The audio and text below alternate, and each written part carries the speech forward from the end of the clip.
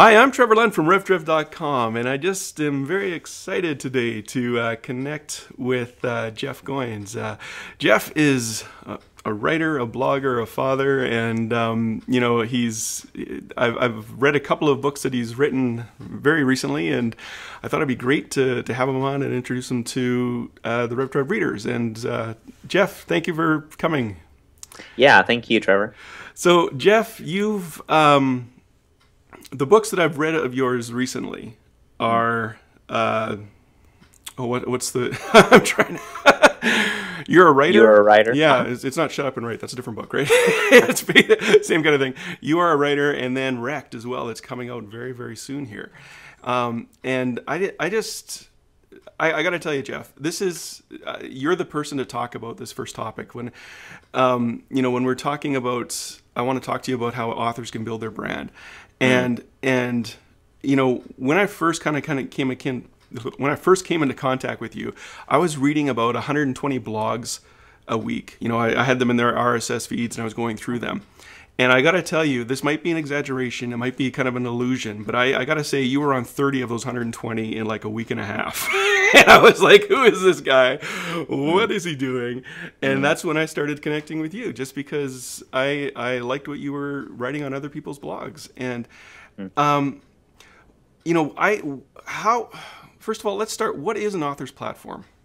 Yeah, I think that's a great question. I think a platform, a lot of people, that's sort of a buzzword now. Obviously, a lot of people are probably familiar, especially online, with Michael Hyatt's book Platform, which talks all about how you build that. But I think there's a lot of misconception. I'd start by saying what I don't think a platform is a platform is not a blog, it's not a website, it's not a speaking career. Not really. Those things are tools. What a platform really is people. Oh. And so anytime somebody's trying to build a platform, they're trying to build an audience. They're trying to earn permission to communicate with an audience so that they can sell products, write books that actually get read, communicate and have people listen to them. Whatever it is that they're doing, they're trying to connect with people. And so I think that that's an important thing to remember. And I think it's more than just mere semantics. Do you use a blog to build a platform? Is that a great tool? Absolutely. But you have to remember that all that is connecting with people. It's a tool that you use to connect with people. And so my platform, if my blog goes away tomorrow, I still have a platform because I've spent a year and a half of connecting with people, serving them, helping them. So I could turn around and start another blog, and I might lose some of my readers, but people would go, oh yeah, I remember that guy.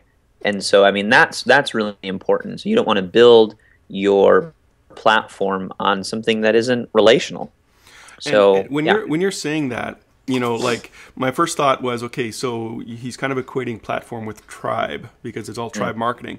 But then the more you talked, it's like, no, it's actually people. It's not this thing called a tribe. It's not this thing called a platform. It's actually connecting and being there to serve other people. What's been effective for you? How do you serve people? Like what do you do to build your platform or your tribe? Well, I think I tried some things, and I think the things that were effective were not things that I was being intentional about. But in retrospect, people would say, "Oh, I love that you do this," and I'm like, "Really?" Yeah. So one of those things is just sort of the language in which I speak.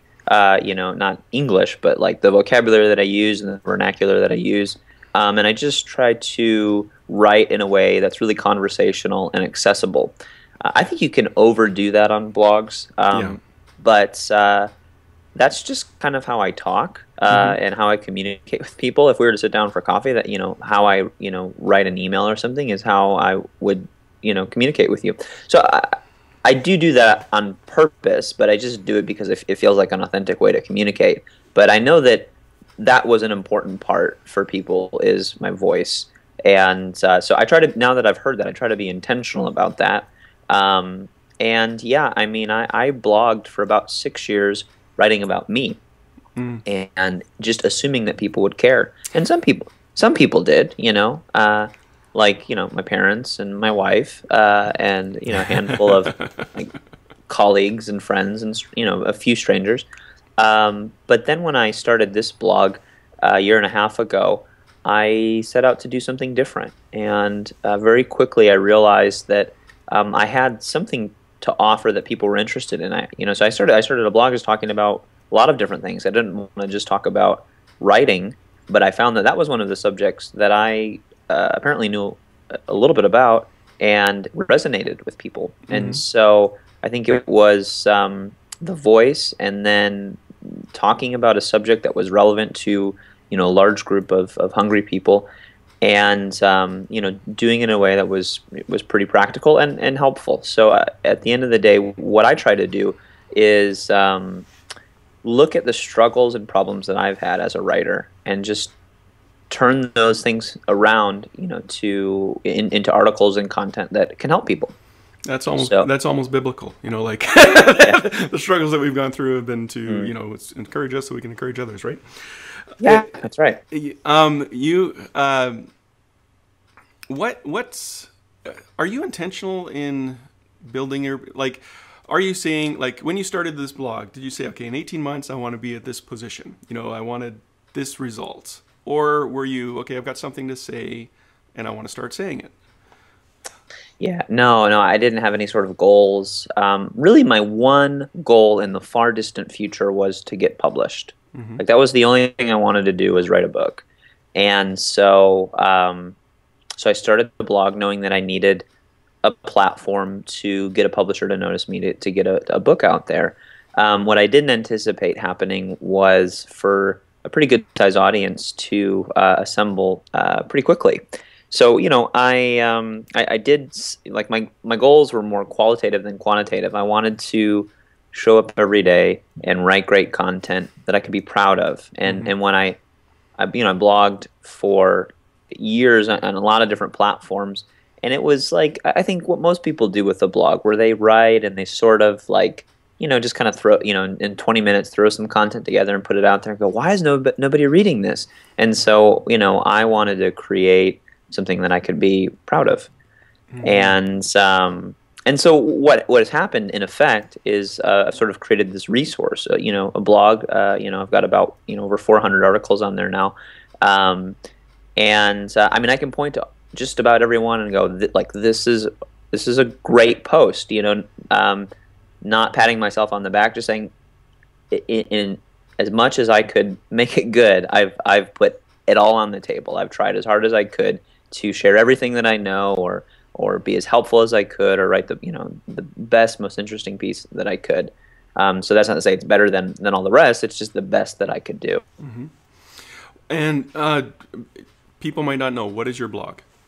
So my blog is, my name is Jeff Goins, and so my blog is just my last name, goinswriter.com.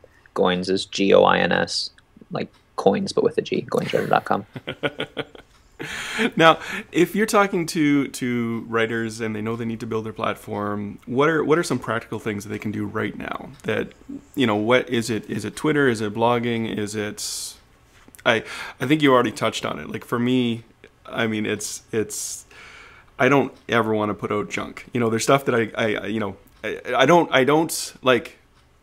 I'm recording this now in my temporary studio, so it's not like I've got everything the way I want it to be. Yeah. One day it's going to be a big green screen. We're going to do some really funky stuff. We're going to have the whole, everything's going to work out great. It's not that but for today, this is the best that I can do, and That's right. I want to have that quality out.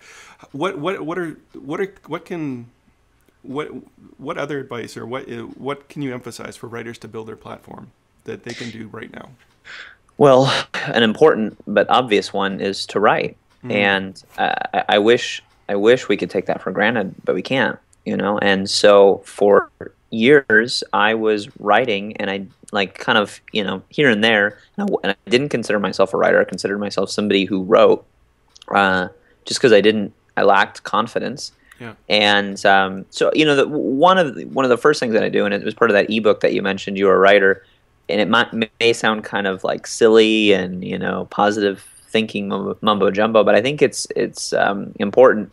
If you want to be a writer, if you're somebody who writes, first of all, call yourself a writer. Believe that you're a writer.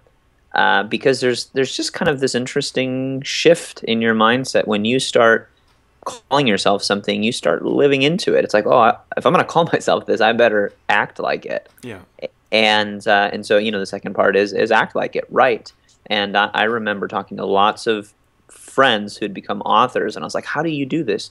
And they all said the same thing. And I was like, yeah, whatever. What's the real secret? But the real secret was the same thing that they all said, which was write every day. Yeah. Find a way to write every day, even if it's 100 words. Find a way to write. So yeah, I mean, what you're talking about, you want to put quality out, but there's this tension of I want to put something out, but I also want it to be the best that it can be. And so the thing that I encourage people to do is once you sort of believe that you're a writer, even if you have to fake it at first, and you start writing, pick a frequency that feels healthy to you.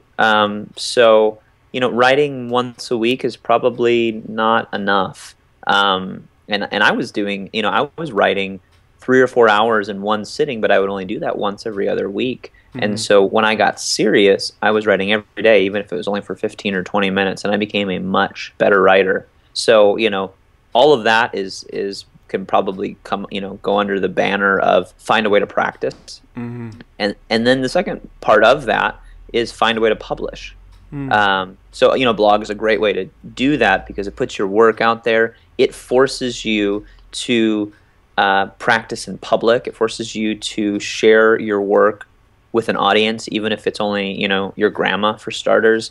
And when we know somebody's going to read what we're writing, we want to make it a little bit better. Yeah. And there's all kinds of cool marketing things associated with that. I mean, that's how, you might get discovered, to get a publishing deal or whatever. But just when you're beginning and you want to write, you want to get into the habit of writing, you need to write and you need to find a way to share your work. And that could be with, a writer's group or whatever. But, if you don't know what to do, I'd start a blog and start sharing it there. It's easy, it's free, and people will read it. Yeah, and I that's one of the reasons I love blogging myself is that if I write something on the blog and the people's comments, it makes it better. It's like, yep. I didn't think of that. Oh yeah, we got to add that. Oh, we got to change that. But yeah. Well, I want to thank you, Jeff, so much. We're getting ready to help launch his book Wrecked, and so I want to just interview him a few more times. So we're gonna cut this one off now and thank him for sharing. And when we come back, we'll talk more about how authors can define their brand. But thank you so much, Jeff. And thank you, Trevor. People can connect with you at goinswriter.com. Yep. Okay, great. Let's catch you next time. This episode has been brought to you by Expectancy Press, resources that impart hope and empower destiny. What do you do when bad things happen? You can thrive with the Live Positively resources at revtrev.com.